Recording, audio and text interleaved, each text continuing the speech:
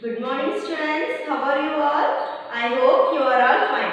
Students, you all know about computer, right? You all have seen computer, you know computer, you have worked with the computer. So anytime do you think how the computer is working and how we are getting the output from computer? Anytime do you think like that? Yes, we used to think, okay, how the computer is working and how we are getting the output from computer. We used to think like that, okay? So in today's class, we are going to discuss about that, how we are getting the output from the computer. So the computer, no, that is the interaction of hardware and software. So computer is an interaction of hardware and software. So see here.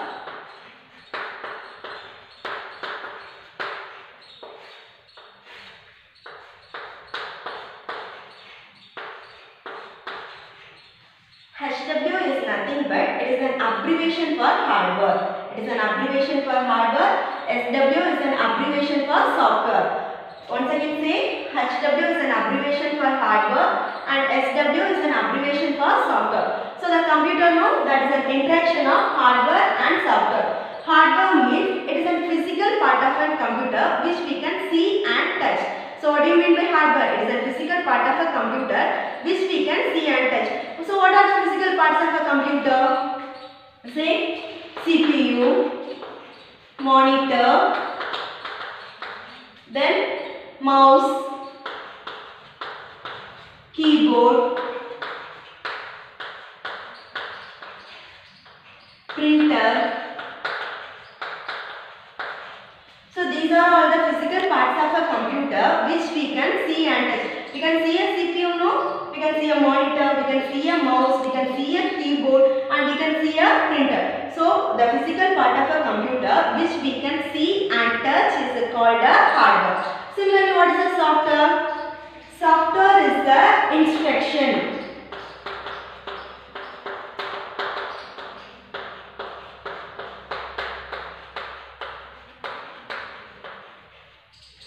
So software is an instruction or a program that instructs the hardware to what to do. Once again say, software is an instruction or a program that instructs the hardware what to do. So we cannot see a software, okay? So it's not a physical part. Since it's not a physical part, we cannot see and touch the software. So software and hardware, they both are complementary to each other. So without the software, we cannot access the hardware, and without the hardware, we cannot access the software. So students, consider this mobile phone as a hardware part, okay? The part which we can see, the front case we can see and the back case also we can see. The part which we can see and touch is called a hardware part of a mobile phone. And the application we are using inside a mobile phone, no, that is called a software. So what are all the applications we use inside a mobile phone? We used to use WhatsApp, Facebook, messaging app, calling app. These are all the applications which we can see and touch in a mobile phone, okay? So that are all the example for an application software, okay? So the software, no, it's of two types.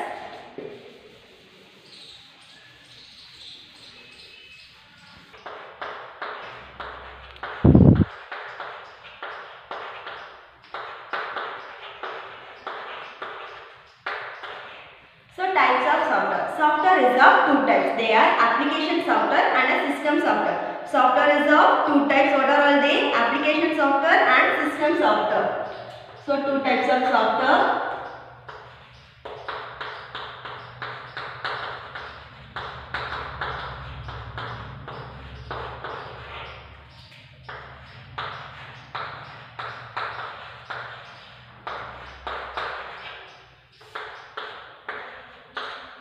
So how many types of software are there? Two types of software. They are application software and a system software.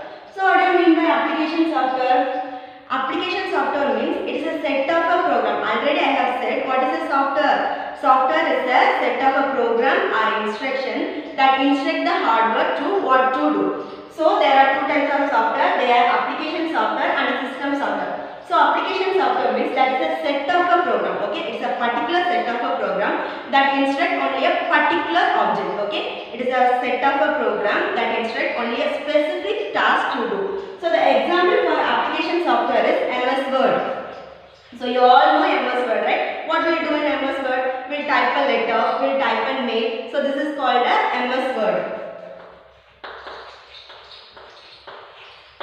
And MS Paint is also an example for application software.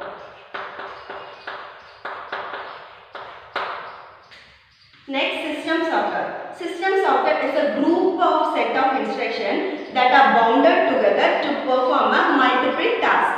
So what is a system software? It is a group of set of instructions that are bounded together to perform a multiple task. So the best example for system software is the MS Office.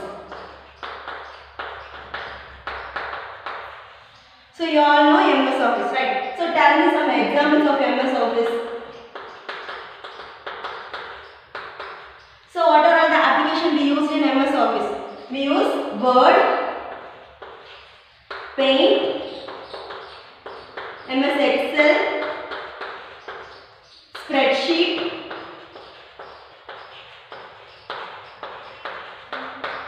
the next one is PowerPoint.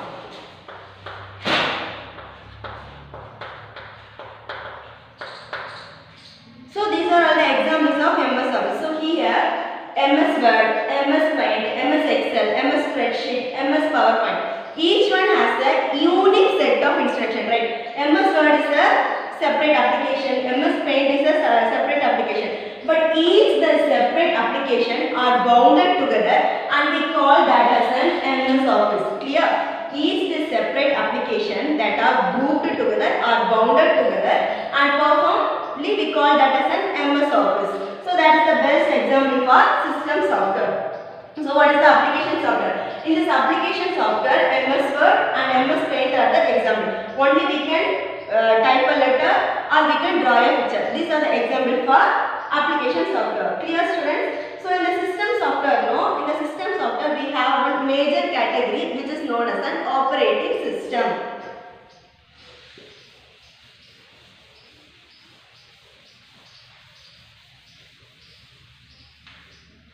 So what is the major category that we have in a system software? It is an operating system.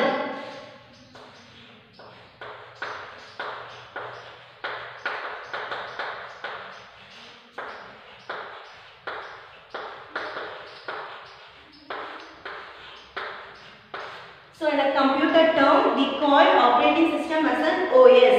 What we call in computer term? OS. Okay, OS is an operating system. So what do you mean by operating system? So computer, it is just a machine. Okay, it's just a machine. We don't know what to do. We user, we have to instruct the computer to what to do and what the action we need. Clear? So what do you mean by user here?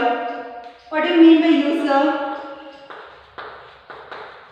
A person who is using a computer is known as a user. Okay. What do you mean by user? A person who is using a computer is known as a user. Okay. So operating system is, I already said, the computer is a machine. So it doesn't know what to do. We user, we have to instruct the computer what to do. So commonly, we human used to speak a human language. Okay. What are the example of human language? First tell me what you mean by human language. Human language means the language which we use to communicate with other humans is known as the human language. So the example of human languages are Tamil, English, Malayalam, Telugu, Punjabi, Hindi. These are all the examples of human language. Okay. So computer know only one language, that is known as a machine language. Okay. Computer know only one language. We humans we used to know many languages. See, I know Tamil, English, Malayalam. Okay, like that you people know Punjabi, Hindi, English. Okay, like that we humans we used to know more than one or two languages. But the computer that knows only one language, that is known as a machine language. Okay.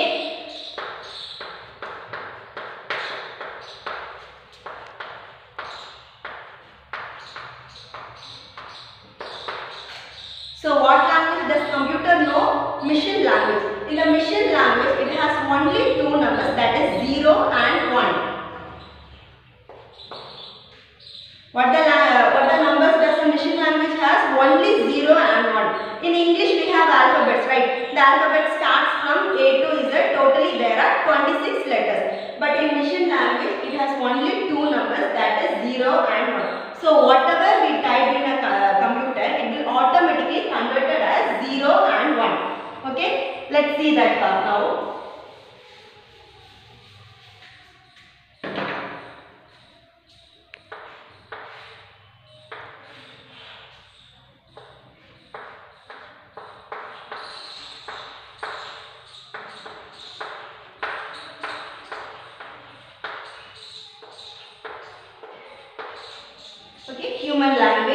user is used to type what we need to present in the computer. Okay.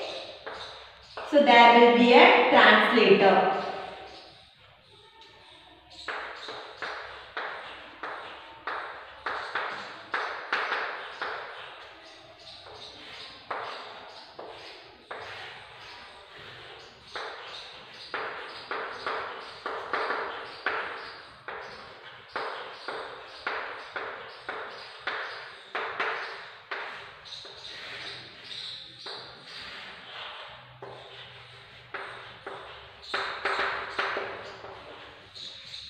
So whatever we typed in a keyboard, it will automatically displayed in a monitor screen only. So firstly, this is a human language. So I am instructing a computer a letter A. So if I am typing A in a keyboard means the A will be automatically come to the translator session. In that it will translate the human language into machine language. So in A means it will translate like 0. Okay. So the 0 will convert into a machine language. So the computer can recognize, okay, the user is typing A. So in the monitor screen it will be displayed as A. Can you understand? So each and every letter of the alphabet has a unique code that is 0 and 1. A means it will be displayed as 0. B means it will display as 1. C means it will display as 0, 1. D means it will display as 1, 0. So we call this code as an ASCII code. What is the code? ASCII code. Each and every alphabet letters has a unique code that is called as an ASCII code. Not only for the alphabet letters, for punctuators.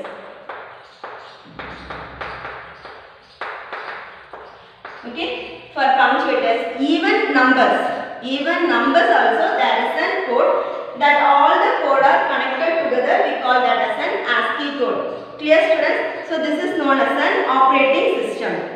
Okay, so what is the use of an operating system? The operating system that translates our human language into a machine language.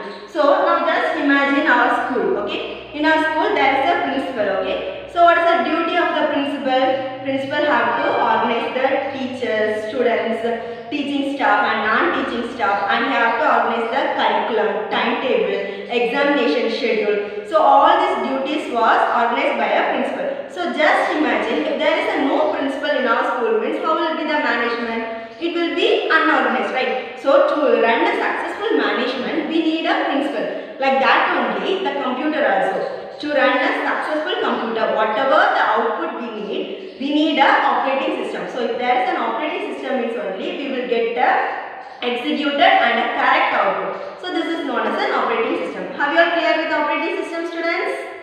Okay, students, now we are going to see about features or functions of an operating system. What we are going to see now? Features or functions of an operating system. So the operating system that has more features and functions that which are all common. Okay. So the operating system that has more features and functions which are all in common. Some of the common features of operating systems are displayed here. We shall see that now. So the first one is the processor management. The next one is the memory storage and management. Next one, file management, device management, security and protection, enforcement of priority system, provision of user interface, job control. Once again, processor management, memory storage and management, file management, device management, security and protection, enforcement of priority system, provision of user interface, job control. So first we are going to see about processor management. So what do you mean by processor management? It is one of the most important function of an operating system. In this operating system that ensures each process or application that receives enough time for the processor to function properly. Have you clear? Once again let me repeat it. It is one of the most important function of an operating system. In this operating system, it ensures that each process or application that receives enough time from the processor to function properly. Okay. The next one is the memory storage and management. Memory storage and management means an operating system manages the sharing of internal memory among the multiple applications. What is memory storage? An operating system manages the sharing of internal memory among the multiple applications. Clear? The next one is the file management. File management means a computer system uses a lots of data which is stored on the secondary storage devices. So all the files we created in the computer all will be stored in a secondary storage device. Okay.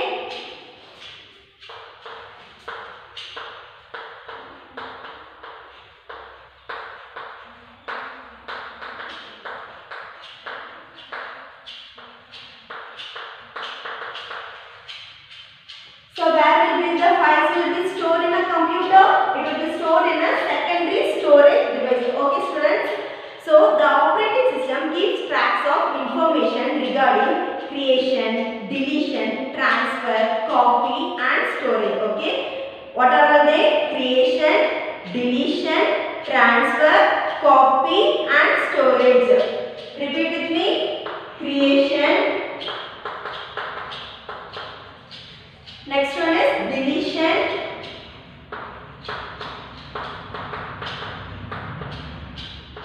copy. What are all they? Creation, deletion, copy. The next one is transfer.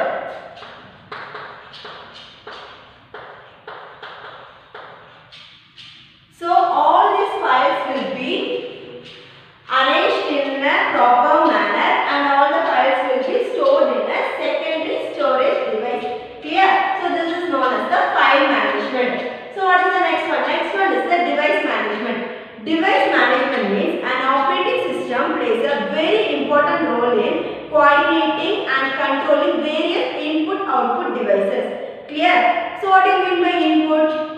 The user giving an instruction to a computer is known as the input. The computer accepts our input and it will deliver the answer for us. No, that answer is known as the output. Clear with the input and output? So, now tell me, what is the device management? Device management means an operating system plays a very important role in coordinating and controlling various input-output devices. So it receives requests from the device, perform a specific task and communicate back to the requesting processes. Clear? So what is the next one? Security and protection. What is the next one? Security and protection. Security and protection means this function gives security and protection to the computer. What does this function give? It gives security and protection to the computer. In this process only we will give a username and password to a computer. In this process only we will give username and password.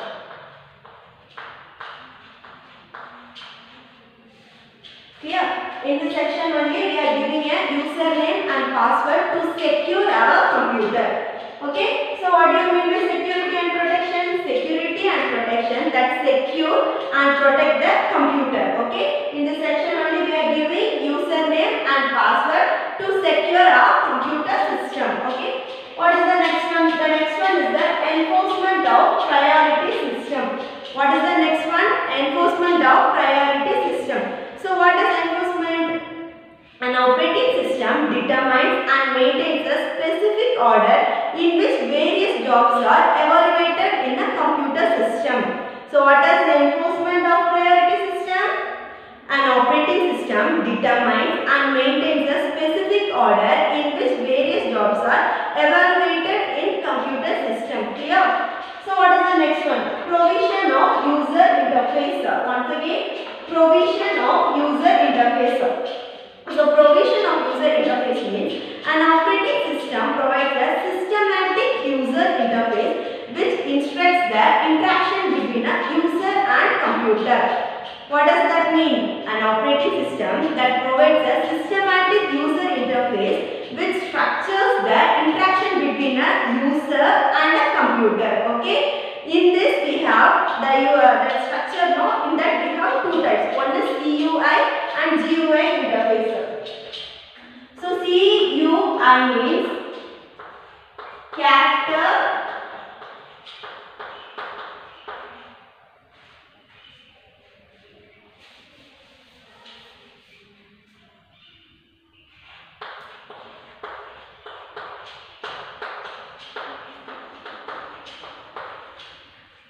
CUI means character user interface. GUI means